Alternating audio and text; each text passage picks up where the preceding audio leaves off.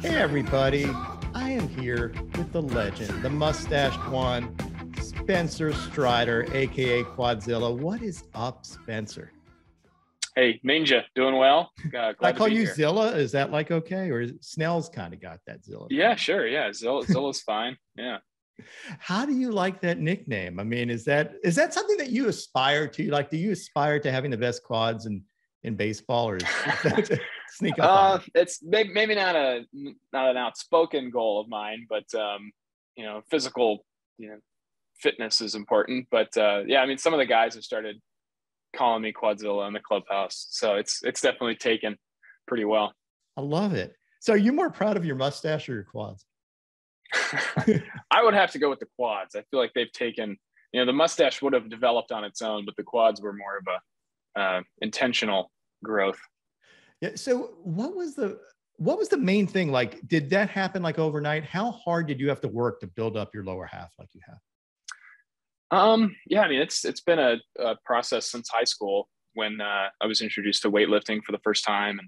And, there's the concept of as you're getting older, you want to get stronger, you want to, have that translate to your baseball ability. And, I think even as some things and some conceptions of mechanics in baseball have faded on or come to be incorrect, strong lower half has always been, pretty important. And, that translated to when I went to Clemson. The strength coach at Clemson, Rick Franzblau, was huge on, getting us to be strong in pitching specific movements and stances, lunges and split squats, that kind of stuff.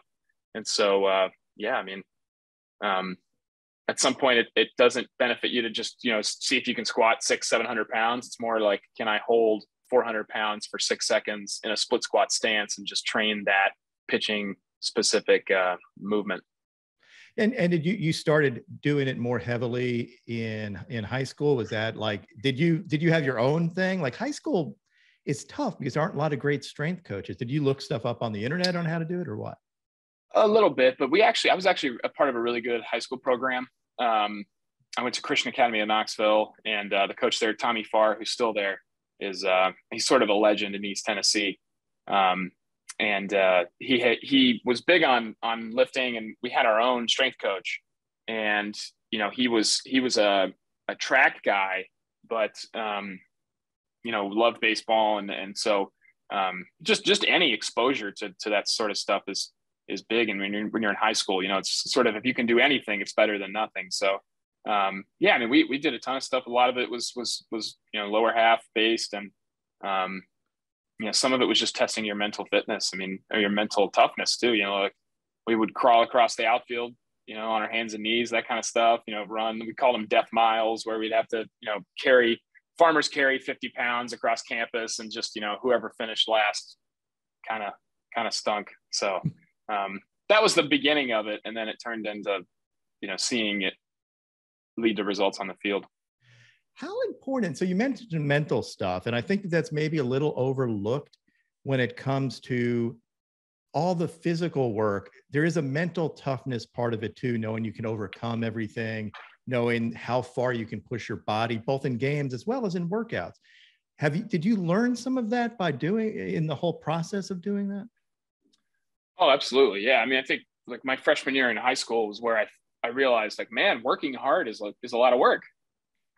Pushing yourself. I mean, that's strenuous stuff to come to the edge of what your mind wants to do and what your body feels is comfortable, and how to manage that. You can't. There's no benefit in really just almost killing yourself every day. But there is still now for me, 23 years old. I mean, there's still purpose in taking yourself to that edge. Yeah, and I think a lot of it translates off the field as well. Just hey, people go through some stuff, and I've experienced some physical pain like this. This really isn't a big deal. It helps you kind of brush some stuff off. And we did something called Stonewall Solutions, which was, we had Navy SEALs come in and sort of talk about, it was like a 2-part presentation where they talked about some of their experiences, which will really make you feel worthless and insignificant.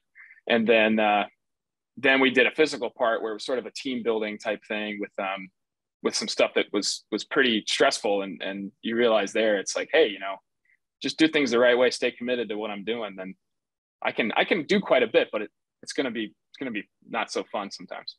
You know, I think that that's one of those hard things for especially younger players to understand. And this is why coaching and talks like this are important, because these things add up over time. They don't happen overnight. And I think young players don't understand how much work it takes every day. And there's a process of getting better over time. And that's why not everybody can be great. I mean, I think they don't have a long-term view. They're not willing to sacrifice playing video games for a little bit to do a little extra work or something like that. Yeah, I think a lot of it's just not having a clear direction, not having a plan. That's one of the things I learned from TJ Rehab at Clemson. Is it's one thing to do your work every day and work hard. That's one thing. That's step one. But then it's, how do I focus that and make it worth it? And when I was rehabbing, I like pretty much made a template and an image of like what I wanted to become mechanically and like what I wanted my pitches to do. And that started from the very beginning when I was still in stitches, And so that's the kind of thing that helped direct the work that I did every day. Help me understand that. So I know you reworked your mechanics. Was this a you thing? You said, this is what I want to do because this is my best chance of throwing hard and staying healthy. By doing your own research, did someone else come to you and say that? And what were the changes you made and how you went about doing it? Yeah. So, I mean, I never thought I had bad mechanics. I didn't think I had any risk of injury. And then, I was a big long toss guy. I was in good shape. I worked out, took care of myself, and then had good routines. And then warming up for a game like a week before the season in 2019 at college, just blew out, knew exactly what it was, and came right off the field and said, I just tore my UCL. And so, from right then it was like, all right, this is it. So, the first part of it was just, man, why did this happen? I really wanted to understand, why do people get hurt? Why did I get hurt? How did I get hurt when right before I felt perfectly fine? And then all of a sudden now I've got an injury doing something I've done every day for my whole life. And so that led me to understand that there were a few mechanical issues with the way I was throwing. My timing was bad. My right arm landed really late, or when my foot landed, my right arm was behind, that kind of stuff, the inverted W, the, elbow drag, whatever you want to call it. And so I figured I needed to rework some of my timing, change my hip direction, change my arm path. And so I started looking at guys that were similar to me that didn't get hurt. Trevor Bauer, Garrett Cole, Shane Bieber. There were a few that were guys that had four-seam fastballs, that more compact deliveries. It's just tried to emulate some of the movements they did and found what was specific to each of them or what was specific to those guys. Did you do that without weighted balls or without, like, there are a bunch of things that help you figure out how to make your mechanics more efficient. One of the things is weighted balls, because you have to be efficient or else the ball, it kind of janks with your arm. The other thing, things right, like the core velocity belt or something like that, which helps your lower half be efficient. Is there any cues, or you just were watching these guys and said, this is what I want to do and I'm going to emulate that? A lot of it was just pure self-organization, just like familiarizing myself with the movement I wanted, taking a lot of video. I mean, I would video even days where my throwing was 60 feet and it was the lowest intensity possible. I had a camera out there, frontal view from third base, just viewing my throwing, because I needed to know, okay, what positions is my body getting into despite whatever I'm feeling they're doing, so and then comparing that to what I wanted it to look like. And eventually when you add intensity after training your body at those lower intensities to get into those positions, it starts to pick up and it starts to learn that that's what you want it to do. And so there are some days where it takes it back, it backs up and it feels frustrating, and other days where it's like, man, I'm really getting this, so I think but that's part of having that plan and having an idea of where you want it to end up, is when things start to veer away, how to get them back, because there is a goal, there is an image that you're shooting for. Are you this detail oriented with everything and this goal oriented? Because you do seem very organized, have a good idea of who you want to be. Not a lot of young pitchers do that. They maybe have a coach that has them do it, but it sounds like you own it. And I'm just wondering if you're that intentional with everything else. Yeah, I think it's probably been a trait of mine, but when I attribute a lot to my TJ rehab and the mental performance coach at Clemson, Corey Schaefer, who sort of took me when I had TJ and, flicked me in the head and said, all right, here, let's change the way you think, because some of the stuff you're doing is a little counterproductive. And it was great for me. And it got me into journaling. It got me to sort of reevaluate how I evaluate my performances and just the concept of process and plan and purpose to everything that I did. And that sort of helped me become a little bit more self-aware of the things I was doing and how they were connecting to the field, in a more healthy way than just, did I strike everybody out, or did I throw really hard today, that kind of stuff, So it's sort of like, I like to call it like matching subjective and objective thoughts. Gotcha. What type of things do you journal? Like, is it, this is, I had a good outing, this is what went right, this is something I need to remember? Because I'm a big fan of it too. When I coach folks, yeah, I want them to know when things go wrong, how they fixed it, what went right in certain outings, what went wrong in certain outings, so that they can go back, because it's really tough to remember that stuff if you don't write it down. Yeah. So, I've got my journal right here. I won't read you some things in it because those probably would not go over well on the internet, but a lot of it's just scheduling, like that's one of the things I learned last year is in the minors is when I started to get into these inning levels that I'd never been to, my body's breaking down. I'm feeling fatigued for the first time. I'm trying to replicate everything every week, but now I don't feel great because I'm on a 5-day routine instead of 7-day routine. And so how do I condense my warm up, maintain my stuff, maintain performance and everything? And then, it's one thing to do that, but then you need to know how it's affecting you. And sometimes that's where I talk about like matching subjective and objective thoughts. Like, it's easy to walk away from an outing where everything went well for you. The results were good. You threw 6 scoreless, but, break it down. Did it really work? Did you feel good? Were things on time? Did you execute pitches? That kind of stuff. What was your energy level like? Because those are the things that, cause long-term trends. And that's what we're shooting for here, is consistency and longevity. Interesting, because when I talked to Corbin Burns, what he said is he doesn't care about the results of his start. He cares more about what percentage of pitches did he execute. He goes back, looks at them, grades himself, which keeps you away from, I think it's really easy, as you were saying, getting caught up in the results. You had a great result, but is that achievable all the time? Or should I shoot for something, take care of the process itself, and then hope the results take care, or the results will take care of themselves? Right. Yeah. It's awesome when you pitch well. that's the goal here. At the end of the day, is we're trying to win games. And at this level, especially, that's all we care about. It doesn't have to be pretty, and it's not always going to be pretty. A lot of people talk about like the 10-10-80 rule or whatever it is, where 10 of your outings, you're going to feel like, before you even step on the mound, that you're going to throw a no-hitter. And then 10 of the outings, before you step on the mound, you're not going to get an out. And then it's the 80 in the middle that could go either way. And that's where this stuff really takes hold, is how do I turn those days where I'm going to be struggling for it? I maybe don't have command. I maybe don't have velocity. Maybe don't have a certain pitch. The guys aren't missing a certain pitch. The hitters are spitting on a certain pitch, whatever it is. How do I adjust? And that's bringing everything that makes you good, all of your stuff with you. And I think it's journaling for me has been important, but having a routine. All these things, whatever, different stuff for different people. But what makes, one of the things that I've really learned this year is what makes me good is usually there. I got to trust my stuff, and that was good. But I learned that out of the bullpen, really. Not having a routine, having some adversity and some inconsistency. And when I was pitching and, how long I was warming up and stuff, I couldn't worry about a lot of things that normally I can control. And so my sphere of control got a lot smaller, and it was just here, and I still saw results be there. And so that was good for me to see like, hey, what makes me good is here. And so let me not worry too much about some of the stuff I can't control. Maybe some of the stuff that I can, but isn't essential.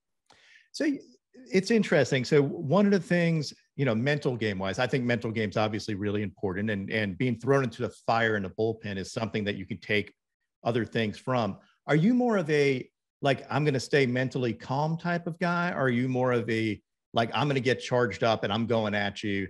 It's me versus you, and we're at war right here. I think it varies. There are moments where you need to let the game speed up your adrenaline. But, from the very beginning, like first pitch of a game, I think for me, I'm trying to establish, like the very basics of what's going to take me into the deeper parts of the game. Like I don't think you can just ride there's some guys that can, like Max Scherzer seems like every pitch he throws is he's trying to kill somebody, and that's really all he cares about. And that can be exhausting for some guys. For me, that hasn't worked. I think sometimes I tend to get too fast, and that starts in your head. That starts with trying to do too much, and then that leaks into your mechanics, and that affects the game. So, that's part of just pitching and learning like who you are, I think. And then there's certainly moments where if you feel good or you need, as you're fatiguing in a game, you need to rely on something like, get fired up, get into it. And normally that sort of shoots your energy up. Do you have a pre-pitch routine you go through? Or is it just generally depends on the game? Not particularly. That's one of the things that was one of the things that Corey Schaefer tried to instill in us. And I found it to be a little too OCD. And so for me, I just, normally like get back on the mound and kick the dirt off the rubber, clean it off, and then take a breath when I get on. I preset my foot. So most of my time is just like setting my foot. And then that kind of is like I'm getting back into the swing of things here. Help me understand that, because I have noticed you presetting your feet, and it's pretty unique, I think, too. So when did you realize that was something you needed to do? That's a mechanical thing, I assume, helps your lower half get engaged. But help me understand it. Yeah. So one of the things I identified as something to fix mechanically when I was going through TJ rehab is when I used to start both feet facing home, or pointed towards home. And then I would sort of, drag my right foot along the rubber to get it in line. And some days or some pitches, it would be more open. Sometimes it would be more closed. And so now, if I'm trying to have consistency, my foot being in a different angle is going to completely uproot that. So, one of the guys, like I said, I sort of watched for mechanical, movements was Trevor Bauer. And that's one of the things he did. And I found that it just let me have far more of an aggressive lift and load and everything, and not throw me off direction or off course. And so, I like doing it. I don't think it's something I'll really ever stop doing. I know it can look a little strange, but it works for me. I thought it was just flexing your lower half just to make you look. It presets the quads very well for camera. Yeah. Awesome. I like that. Yeah.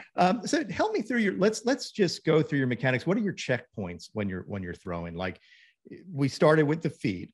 What other things do you look for when you're throwing good? The big one for me is just my lift, at the top of my lift, not letting my leg swing get too out of whack, just because I can be so aggressive. Since my foot is already preset there, I can get a lot of momentum swinging my leg back towards second base. And I did use a cue from Walker Buehler. He sort of kicks his left foot past his right leg when he lifts. And one of the things I was struggling with when I was rehabbing was opening up too early and not getting as much out of my back leg sit as I could have. And so I would shoot momentum towards second base with my front leg so that I couldn't open up before I was able to sit in my right leg, if that makes sense. Yep. And so sort of the residual effects of that is, now that I'm really good with that movement, sometimes I'll sort of over rotate as a result of swinging my leg. And so one of the drills I do when I first start throwing for a day, and then when I finish playing catch and on a game day, and then I get into the bullpen to start warming up, is I'll go all the way back up the mound by going over my head and then pausing right here. And I rest my hand and my glove on my front knee, and I stop there, pick up the catcher, and then I go. And so that spot right there is a big cue for me, just because that's really when everything starts to matter, in terms of being on time and on point when you're going towards the plate. When you were a kid, when you were younger, was this something you did too? Look at a lot of pictures, break it down. Like, are videos helpful to you in your development? Yeah, I mean, I don't know where I'd be without YouTube. I mean, there's a lot of skills I have that are solely because of YouTube. Yeah, I mean, I loved watching baseball. I mean, I was a big Cleveland fan growing up, so I watched a lot of Cleveland players. You know, Corey Kluber was kind of my guy when I was younger. And you know, there was a time where I tried to copy him. I created a pretty bad hitch because I lifted my elbow way too high above my head, you know, trying to beat Corey Kluber. But yeah, I mean, I've always loved watching like warm up videos too. Like there's a bunch of great ones of Kershaw, because he does, or used to at least, do a lot of his routine in the outfield pregame, and so everybody could see it. And so I would just crush those videos and just try and just like, what are these guys doing to prepare themselves? Like, I think from a very early age, I understood that whatever, and that's something that my coach in high school, Coach Farr, would tell us is, you know, these guys at the highest level are good for a reason. You know, do what they do. You know, surround yourself with people you want to be like. And I couldn't be around big leaguers, but I could watch them because of YouTube. So that's what I would do most of the time. Do you pick up stuff from current guys? Like, I mean, you know, you're surrounded by pretty good pitchers on the Braves as well. And I think Charlie Morton seems like one of those guys who loves to teach or loves to give little pointers. But you have a bunch of good folks around you, and I'm just wondering if you pick up stuff still from other folks. Mm-hmm. Oh yeah, I mean, just the stuff I've learned this year has been incredible. I think about, you know, where I was mentally and physically just from my very first outing this year to where I am now. I mean, it's crazy in that span of time. But Max Fried's been huge for me. I mean, he I think identified pretty quick that I was sort of kind of juggling a lot with being in the bullpen for the first time, and also being a long man out of the bullpen, and still figuring out how my stuff played at this level. And yeah, I mean, he said a lot of good stuff to me, and we've had a bunch of great talks since then, and the whole pitching stuff does. I mean, Charlie and you know, Kyle and Ian and I were talking yesterday about a bunch of stuff. I mean, there's always conversations going on, and you know, I think the dugout pitching staff is very tight knit that way. Well, you mentioned Navy SEAL stuff too, and I know Matzik, when I talked to him, he mentioned how big that was, and just even overcoming the yips, like being in more of a fight or flight stage versus thinking too much. So you can learn a lot from I think we underestimate the importance of other things, even other than baseball, and taking stuff from that as well, learning from players, but also learning from other walks of life too. Oh yeah, absolutely. I mean, that adversity is pretty important in anybody's development outside of baseball or inside of baseball. And yeah, I mean, I think experience in anything is the best teacher. And that's what's tough about baseball, is it's hard to let guys fail at the pro level, because, you know, we're grading guys' ability to get outs and, you know, or to hit, whatever it is. And so, but yeah, it's I think what separates guys is just the ability to take those times where they do fail and learn from it. And yeah, that's something you can get from on or off the field. It seems like Snit's really good at that. Like, I've seen a few times where he'll walk out to the mound. You think he's going to pull somebody, he doesn't, because I think he just wants to see. He wants you to dig down deep and probably pull on those experiences later in the year to bring back, and like, hey, I trusted you. You can do this. Do you feel like that is? I mean, what does he bring to you as a manager? Just confidence. I mean, like the beginning of this year, we were sort of still figuring things out. We had a couple of injuries, and you know, things weren't exactly clicking, and it didn't feel like anything was out of whack necessarily. It just wasn't there yet, and there was no panic. There was no concern over it, you know. And then of course we just ran off 21 and 6 in June. So, it all works out eventually. And I think that's just what we've been talking about, trusting the process, trusting yourself, trusting your stuff.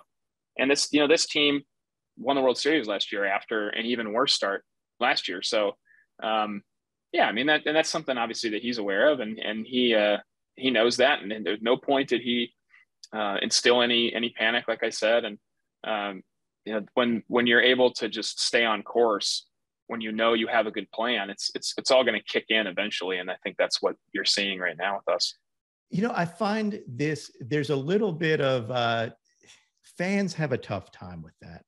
Fans are very, what did you do for me today? This guy sucks. This guy's, and I mean, this is one of the things that I try to preach on Twitter even, is that have patience. There's a reason why when this guy got traded from your club, he suddenly got good. And it's because, he was always that guy, but you didn't let him do that. Like, you wanted to judge him right away. And you didn't recognize these little things that were going to come out later on. So I think the long view is important. Absolutely. And I mean, in baseball, especially, there's so many things that you can go off of to evaluate. I mean, there's from a pitching perspective, there's your metrics, the ball specific metrics, I mean, just the line score, the composure. I mean, all these things go into the basket that makes you successful. But, you can value one more than the other, and certain organizations do. And fans aren't aware of a lot of those things. They don't have the ability to be.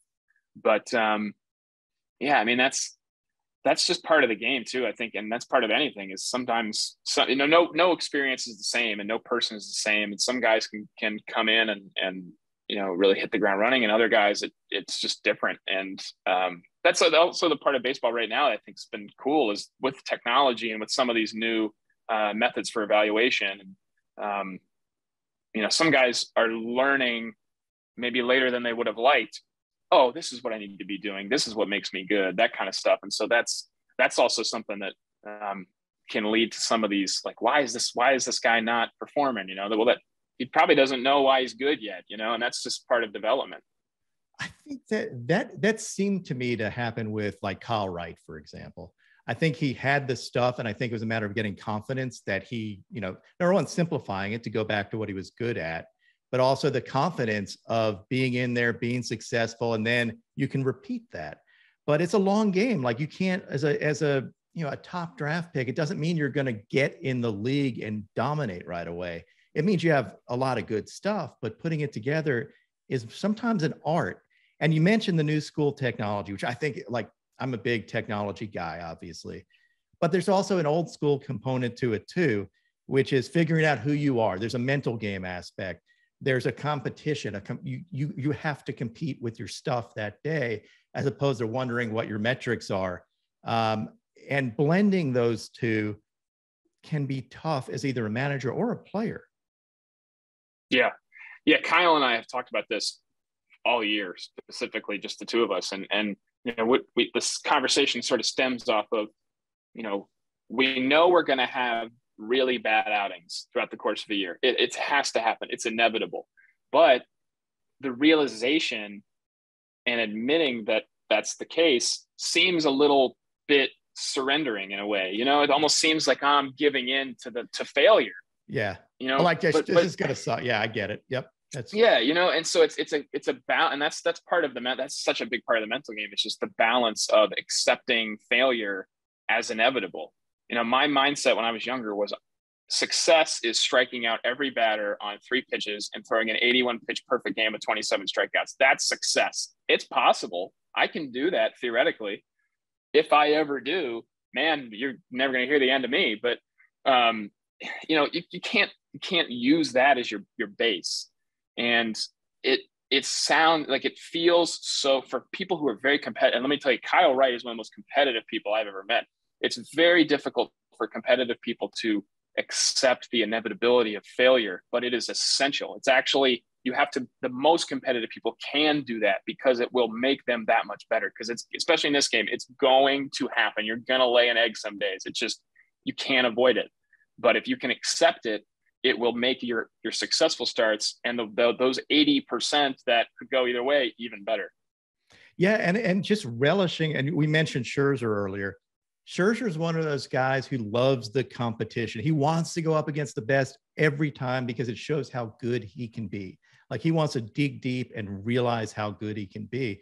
Some people either get frustrated when they don't, they fail in that situation, but you're right, it's inevitable. Others run from it and they never do figure out how good they are. They're like, they want to compete against teams they can dominate so that they can have a good record, or they're going to feel good about themselves by K-ing a lot of folks.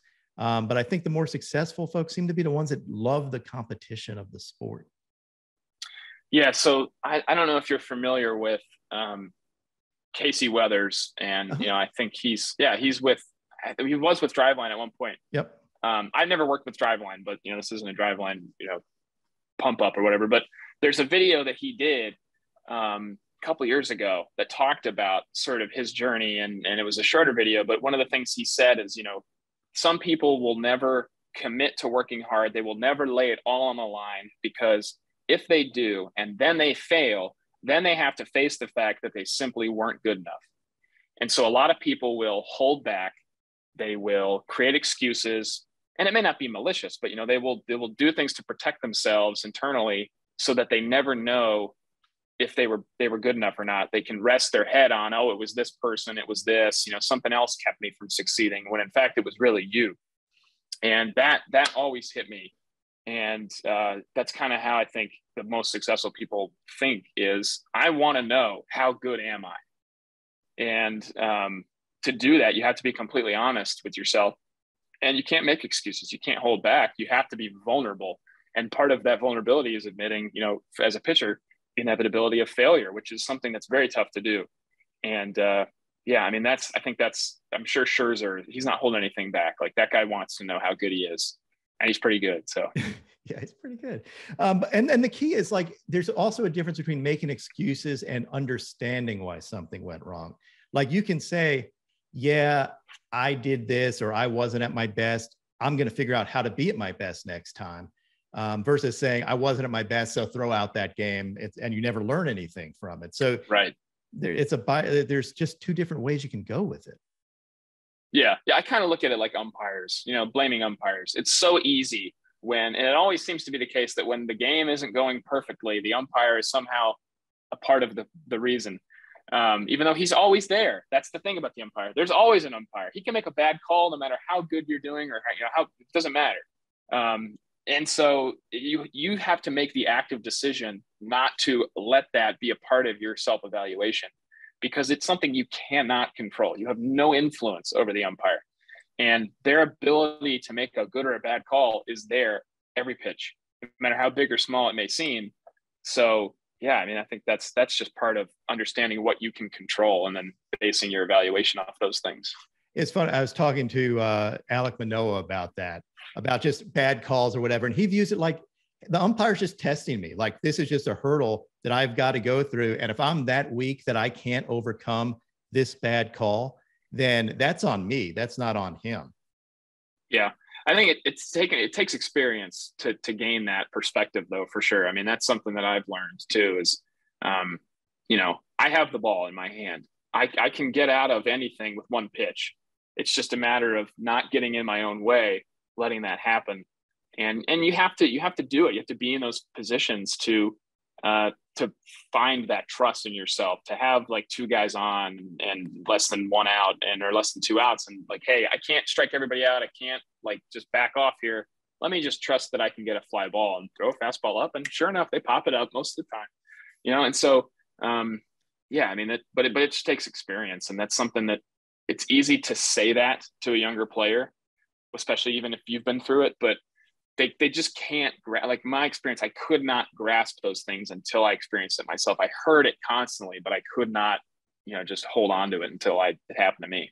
Oh, it's really hard. And that's one of those things, fans don't ever let it go. It's always, basketball, every sport, it's the refs, the refs, if it wasn't for that, those terrible calls, they always hate whatever team you're rooting for. That's just the way it is. And they really don't. They make mistakes like everybody else.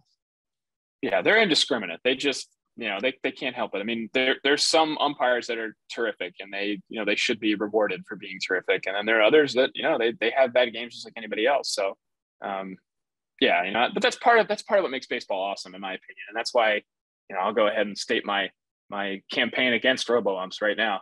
But yeah, it's just part. There's, I mean, like that inherent adversity of the game, and there's three parties involved: the batter, the hitter, or the batter, the pitcher, and the umpire. Like it's unlike any other sport. And yeah, I mean that. I think it's just something that's specific to baseball. That's kind of cool, but it can be very frustrating. Yeah. Now, have you ever been? You haven't had robo-umps at any level, have you? I have not. I've missed them, fortunately. Yeah, I'm just curious to how that would play, because it definitely changes the game.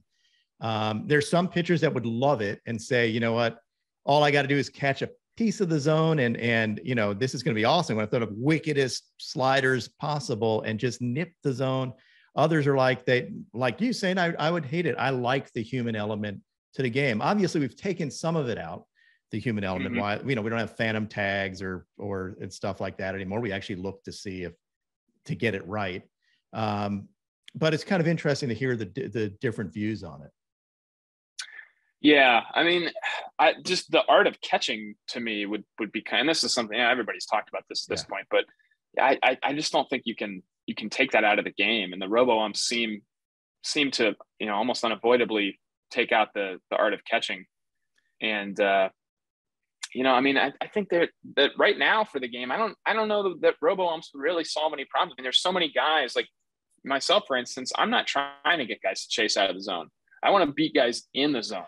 And that's kind of how the Braves raised me, is you have the ability to beat guys in zone. The Tyler Glasnow approach of, let me throw all my stuff hard in the zone and tunnel in that window that I'm likely to get swings, which means I'm likely to get contact that's weak when I do, and I'll get a lot of swings and misses, and I'll throw a lot of strikes. And that's you don't need a robo-ump for that, so I get it for like the Greg Maddoxes that could hit the hair off of a tee, but yeah, I don't know. I think it really messes the game up if you put robo-umps in there.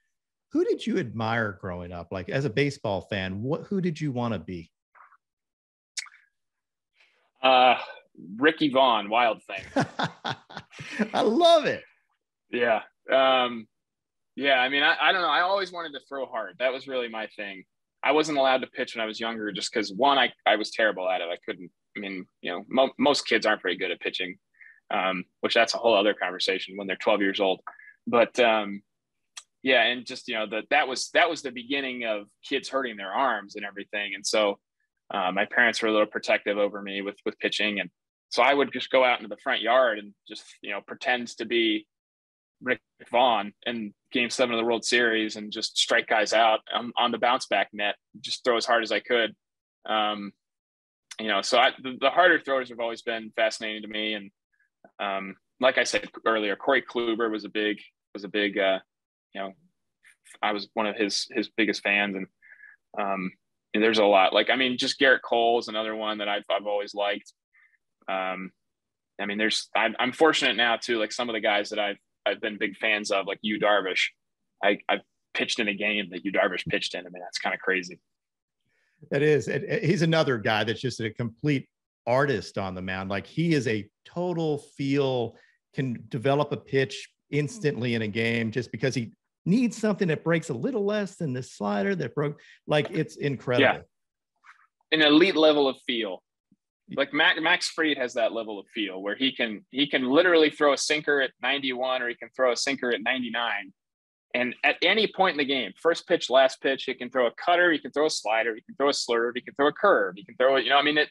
He has so much. Like we joke on the bench all the time because he'll throw a pitch at 92 and then the next pitch will be 98. And we're like, how hard does he throw? I mean, what is his average fastball velocity? We don't know. He'll throw a slider at 81. He'll throw a slider at 92. I mean, it's just, there's no telling like what this guy can do. I mean, it's an unbelievable master of the craft. And yeah, it's pretty cool to watch every 5 days. And he seems pretty like he's within himself. You watch his facial expressions and stuff. I know he's intense, but like, you have a different flair about yourself when you pitch. Like, you mentioned the Ricky Vaughn thing, who had flair too. but it's the K roulette thing that you do, just the overall mannerisms. You're your own dude. And I think that's why fans gravitate to you, like the mustache stuff that you'll see fans painting on mustaches now. You're an enjoyable dude to watch because you're like an open book for some, like, I don't know if that's your personality generally, but you have this flair for pitching that makes a whole generation of kids are going to want to imitate you now. Well, I mean, that's, it's flattering, but yeah, I don't know. I think I've never been afraid to be different. I think that's one of the things I learned early on is like, I'd rather pursue the things I'm interested in and just be who I am than try and conform to anybody else's desires. But yeah, I mean, like the K roulette stuff, like I don't do that intentionally. That's sort of just a mechanical thing. I can't imagine that you could do it. And like, if you do it, yeah. It'd be forced, right? You have to. Right. Yeah. That would be an injury risk, I think, if I was trying to do that. But yeah, I mean, I think that some of that stuff just comes from like, there's been so much trial and error in my, like the last 4 years mechanically for me, and just in baseball in general, like trying to get better and trying to find new things to make me better. And that's taking from all different people and all different ideas and perspectives, and all of that sort of meshes together into whatever I am now, and like when I watch myself pitch, like I see the parts of Walker Buehler I tried to copy. I see the parts of Mike Clevenger that I tried to copy. I see the Garrett Cole, the Jacob deGrom, like all these guys. And I can remember like back to when I, like literally where I was and when I was doing it, that I tried to emulate these guys. And I think that's important when you're a kid, it's like trying to get better, try to be somebody that's better than you, but also do somebody that's attainable. Like when I was first rehabbing, I didn't try to be Jacob deGrom just because that was a whole different thing. And I still can't be Jacob deGrom. He's Jacob deGrom. I'm just the 5'11" dude who has a mustache. But, I mean, there's something to learn from everybody. And that's not trying to be yourself. That's figuring out who you are at its core, I think, is trying to grow. And you have to learn from other people to do that.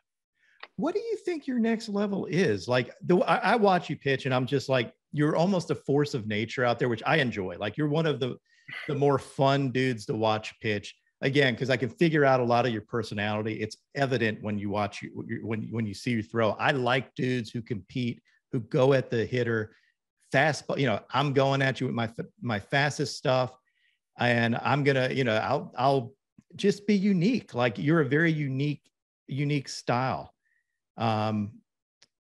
So like, what do you think your next level could be? Is it sharpening your pitches? I mean, you pound the zone really well, which I enjoy. Like, you're not just trying to, you're going at hitters, trying to beat them. So, where do you see yourself going? Yeah. I mean, so we talk a lot about just like lanes and pitching lanes and, sequencing. And I think that's something that I've never really had to, or never really been exposed to. In the minor leagues, it was more of just, hey, fastball up, slider down, change up down, fastball up, slider down, change up down, and just mastering those ideas of this is where that pitch goes, this is where this pitch goes, and this is where that pitch goes. And you're not forced to learn a lot of like, hey, I've got a guy on second base with 1 out. This guy's faced me twice. He swung at this pitch and he took this pitch earlier. What can I throw here to get a ground ball on the left side? Like that kind of stuff. And how to do that with my arsenal. I don't have a sinker. I'll probably never be able to throw a sinker just the way my release is and how I am mechanically. So I'll never have a ground ball pitch per se, but I can create a ground ball just like I can create a pop-up. I've already learned how to do that, I feel like. So and that just comes from experience, is just learning how my stuff plays. And as I get more comfortable with it, as I get more in tune with my delivery, how do I repeat pitches and hit spots so that I can have better sequences and learning what those are and seeing how hitters respond to me. Because that's the other thing. A lot of these teams I'm facing, I haven't faced before. And so I sort of have the advantage because these guys are having to figure it out on the fly. But, once next year and the years after that, or second time, whatever, like I'll have to learn exactly what's going to get these guys out, what sequences are going to be best for certain teams and players. You mentioned facing Yu Darvish is kind of a cool thing. Like, this is what I like. Hey, I looked up to this guy. Now I'm facing him. What about at the plate? Is there anybody that you faced and said, boy, I used to watch this dude and now I am pitching against him. This is kind of sick. Yeah. Yeah. So when I debuted last year against the Mets, I got to pitch against Francisco Lindor. He was like the second or third batter I faced. That was pretty weird. I mean, I've got the guy's bobblehead in my room. So yeah, I mean, that's pretty strange. There's so many. I mean, I'm so fortunate to be here when I am. And, you know, I've always been such a huge baseball fan that, I mean, I'm familiar with everybody. And so many of these guys that are still here, I mean, are playing, are guys that I feel like I was a kid when I was rooting for them. Even like 2 years ago, I was a fan, and I still am. But so most of the guys I'm facing are guys like, oh man, I've watched this guy play. I remember when he did this against this guy. It's just crazy. So yeah, there's been a lot of cool ones for sure. I've been fortunate to face a couple of guys I know too. So yeah, I mean, that's pretty neat. Speaking of guys you may know, did you and Keyshawn ask you overlap at all?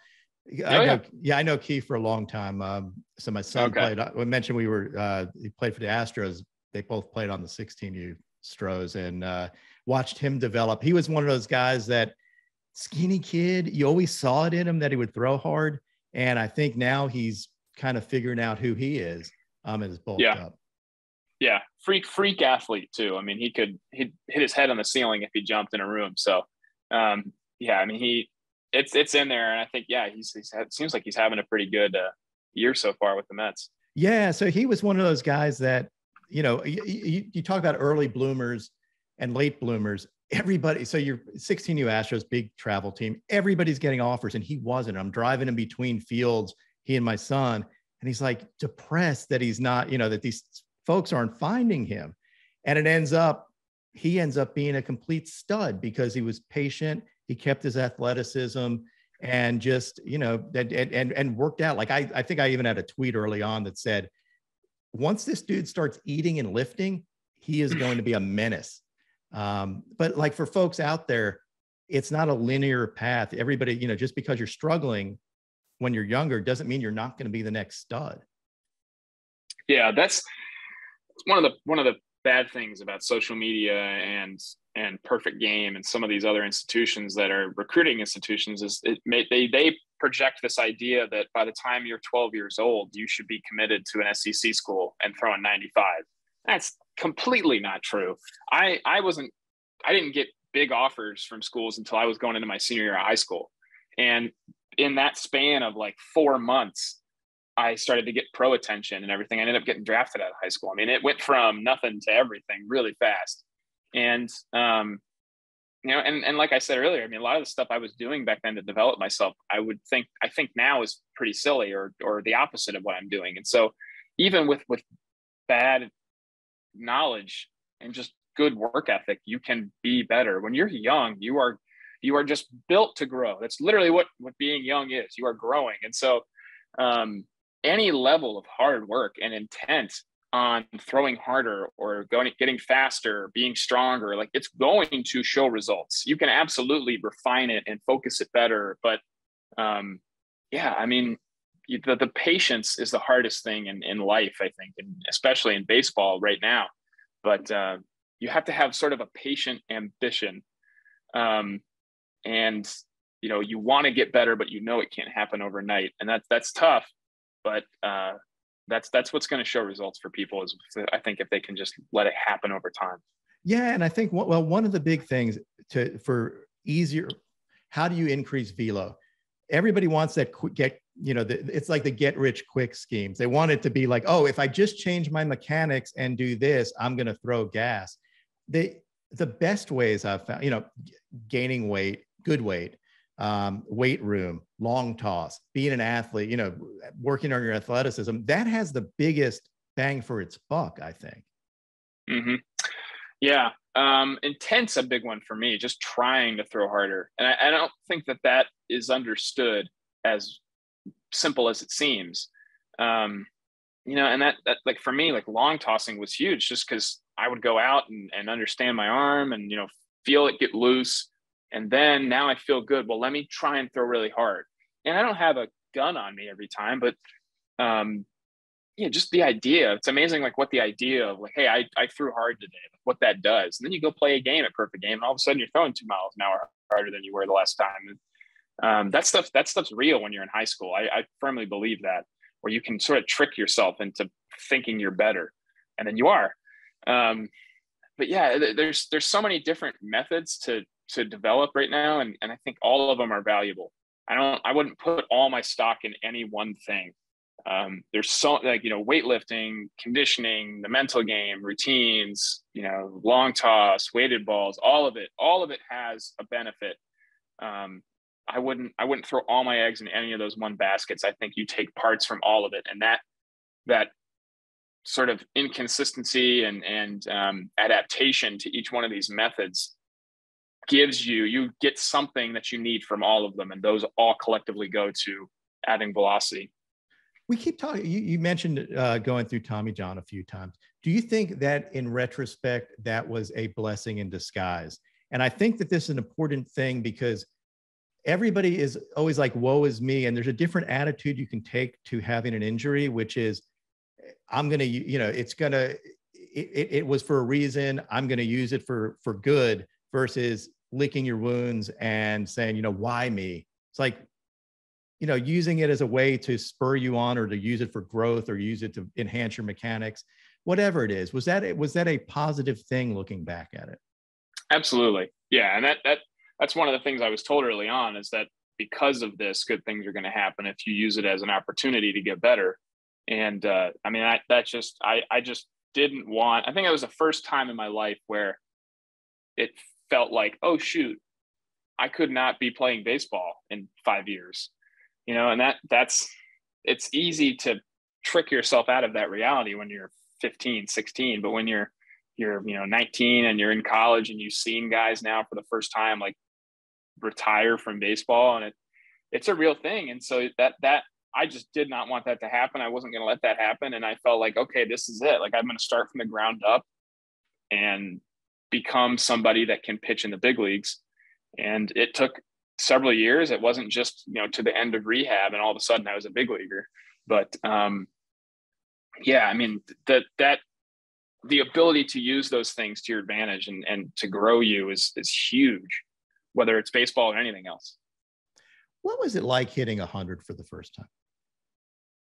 It was pretty cool. That was a goal, right? That had to be a goal. Yeah.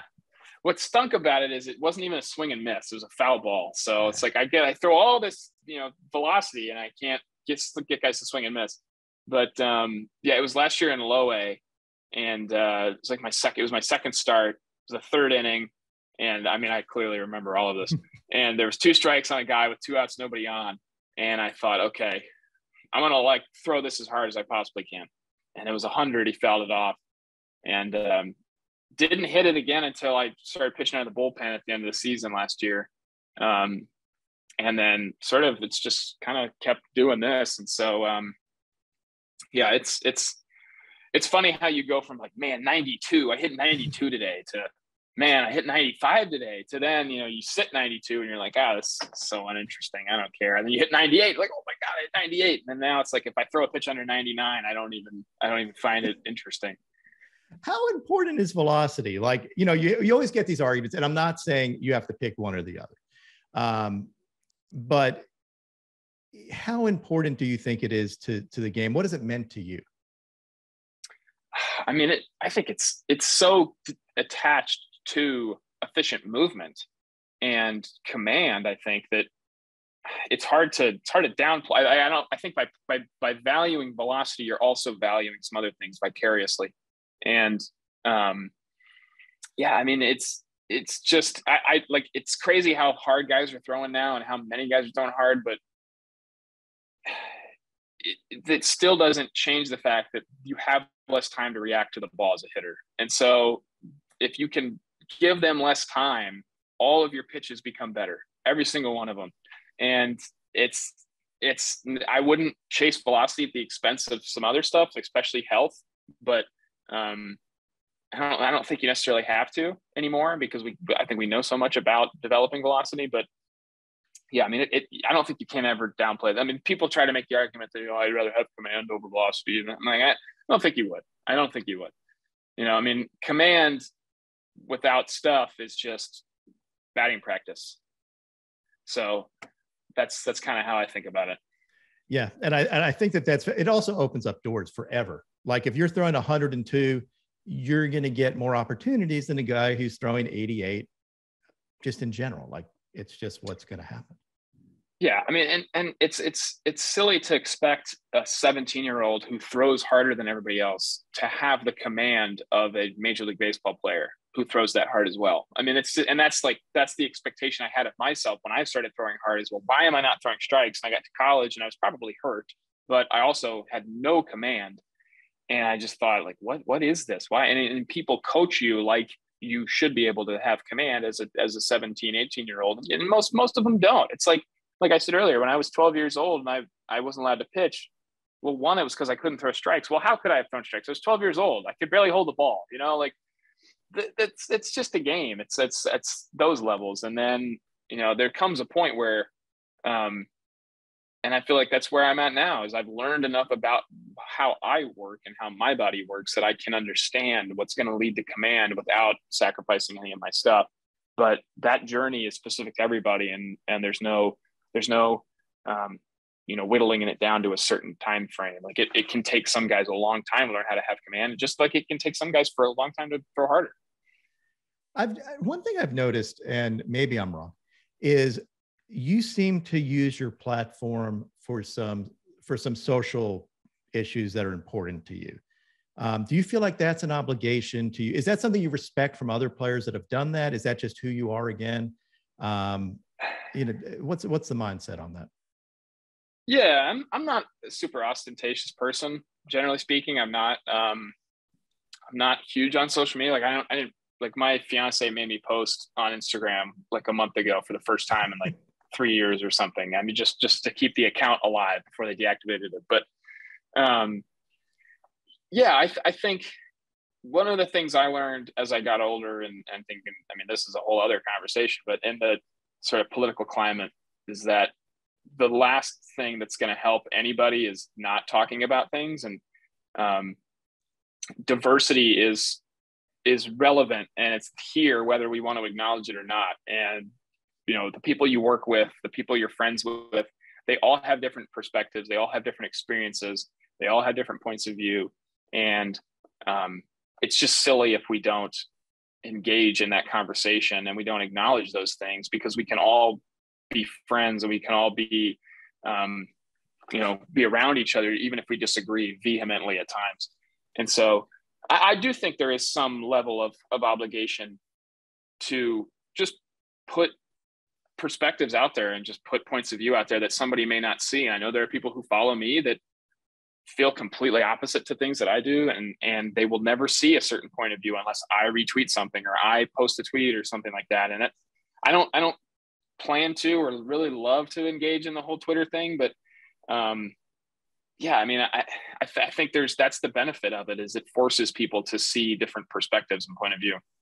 I don't know where we got that wasn't okay to disagree too. Like I'm okay disagreeing with folks. As a matter of fact, I get tired of people that always agree with me.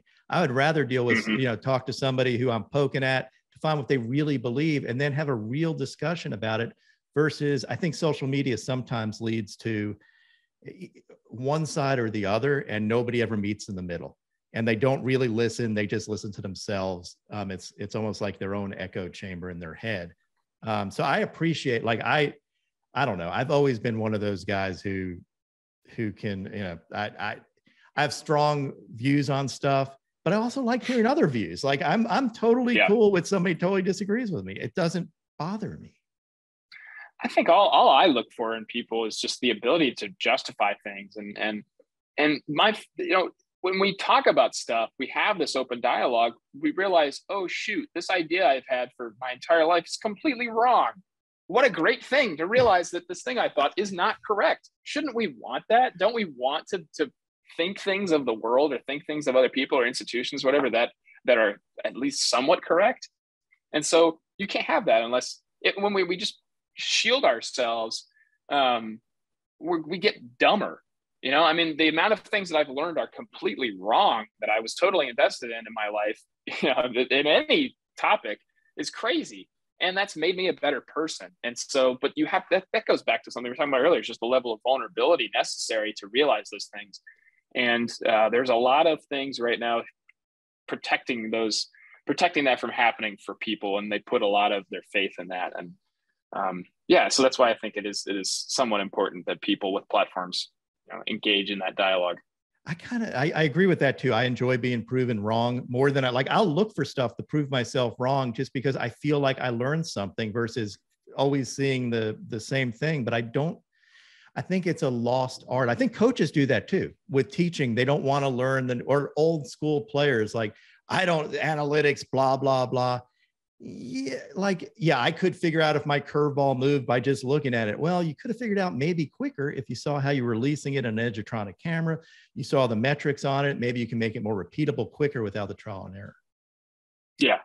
I mean, it's kind of like we said. I mean, there's so many different methods for development. I don't know why you would ignore one over another. There's something to learn from everyone. And I mean, if you're gonna try and teach somebody something, you have to be constantly reevaluating what you understand and what and that's sort of I think about like my routine and some of my journaling from the scientific method. You have a hypothesis, you test it, you reevaluate. I mean, that's how you do things. You constantly reevaluate. And I learned that mistake when I was younger. A lot of the things I thought to be true weren't accurate. And maybe had I questioned that more rather than comforting myself with consistency in that routine, I wouldn't have gotten hurt, or I would have gotten better faster. And that's important, is the reevaluation. Two things, and then I'll let you run. One is, do you think I'd look better with just a mustache, or do you think the beard is this whole time I have been thinking you could have a really nice mustache. I did in college. I was an OG mustache guy, like back in the day. I'll send you a pic later. But no, seriously. So how much time do you put in on that thing? Not a tremendous amount. I mean, I'll shave. Like I shave today, I pitch tomorrow. So I shave today. I mean, a little trim here and there with the electric razor. That's really all it is. That's kind of what I like about the mustache over the beard, is I feel like it's, when I let the beard go completely, then I get kind of fuzzy and weird. And so I got to shave it. And that seems to be more work than just clean shaving my face. So, and I don't look 12 years old, which is the big goal here. Yeah. I mean, mine, I don't know. I think the more of my face I cover up, the better off I am. So I just try to I want a Charlie Blackmon thing going at some point. I think that'd be awesome. Man. Now I think you could pull the mustache off. Be great for the logo too. The PitchingNinja logo. Put a mustache on there. Good point. I like that, because I think the beard might be much on that. Twos, let's go. I know you don't have a baseball. You did not understand the assignment today. No, that's totally okay. If you have anything roundish, or just want to do, we can go through grips, or even what you think about on each pitch. You don't even need to describe it with words. You're good with words. Mm-hmm. Let's go through. Let's go through the pitches with words. Okay, so I mean, I'm pretty simple. 4-seam fastball. I mean, just on the horseshoe there, right across. And I think splitting you can see my thumb right in between the fingers. That's how I think about. So a little space between them. You're not together. You got a little space. Yeah, a little space, and then.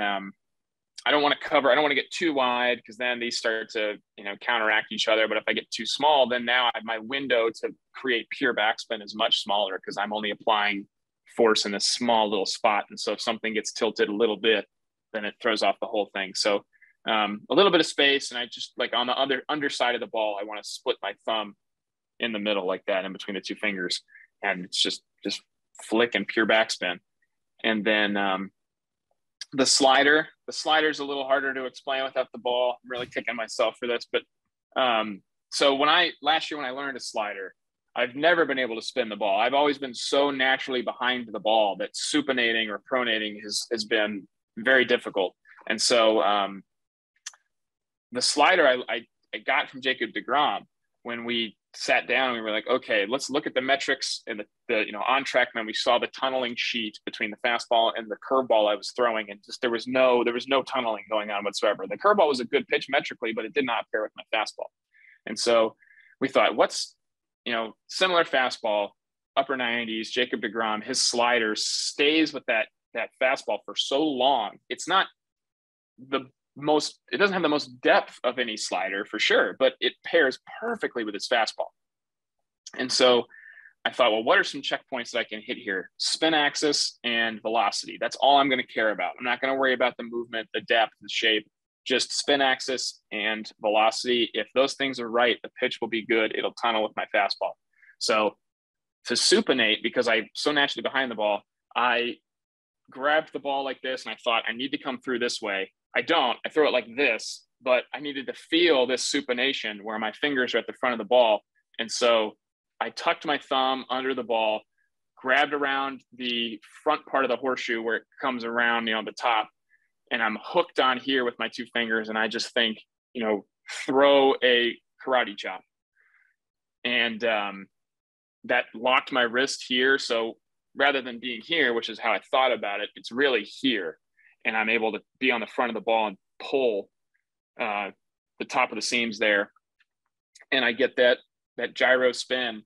And as I've gotten better with it, and as my arm has learned how to supinate more, now I'm getting, instead of like 10 o'clock spin, I'm getting 8 o'clock spin. And I start to get feel for like a 7 o'clock spin where I can almost roll the curveball out sometimes and like sort of freeze a guy or steal a strike.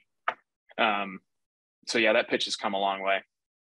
And then the changeup, which I will throw to the backstop. Whipped out, which was it was nasty. Like I saw that, I was like, yeah, that's a good pitch. So I've had a changeup. It's just been, when do I use it and how do I? And you may not have had to, right? Like early on, it was more out of the bullpen. You're just going at people. Yeah, well, and last year especially, the focus was just let's attack with fastball and perfect the slider, and then we'll add the changeup when we feel it's time. And so it's something that was a big focus for me in the off season, and taking from the slider and that development, I learned I can't supinate or pronate very well. So I'm going to be behind this pitch, however I throw it. And so then what am I going to do to shift the axis and get that tumbling changeup spin or kill spin? And I found out I couldn't really kill spin a ton. I tried, doing some Vulcan stuff or splitting a little bit. And I just didn't have a great time with that. So what I did do is I hold the ball with my index and pinky finger, and all the pressure is right here on the ball on the sides. And these fingers are just hardly even touching the ball. And so when I throw it, I come through here and I'm right behind the ball, just like a fastball, but these fingers are killing the spin of these fingers. And so I end up getting power from these fingers, but it comes in just a little bit later. I'm able to pronate just enough to shift the spin to 2 o'clock and get a lot of run. I get more run than I do vertical depth from the changeup, but that's really all I'm looking for because I get such good ride on my fastball. It's just some speed difference and some run. So it stays on that tunnel, but is slower. Yeah, that's kind of a unique look at a changeup, though. Did you come up with that yourself? Was that just total trial and error? So the pitching coach in AA last year, Dan Meyer, he gave me that cue of try to put pressure on those fingers to kill spin. And when I was working on it this offseason and had an Edgertronic and had, some more data, I was able to realize, okay, like I'm behind this thing. So I'm not going to kill spin necessarily. What I can do though, is lessen the influence of these fingers. And that's sort of what happens is now I'm able to delay their impact on the ball until just late enough that it shifts the axis, so that I get some fade. And quickly, what is your lower half? Obviously, we know the Quadzilla stuff. What does your workout consist of generally? Like, how do you get the killer quads that you have? A lot of lunging, a lot of split squatting, a lot of squatting, a lot of heavy weight.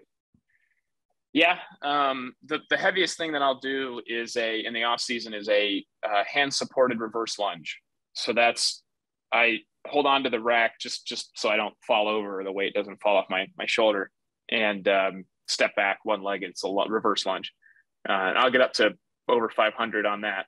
And then I'll deadlift, and I just trap bar deadlift, not a ton of weight on there. I still struggle from the TJ and how much I can hold in my hands.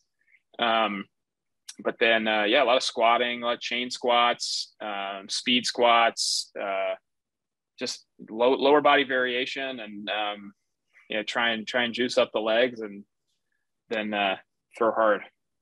Awesome.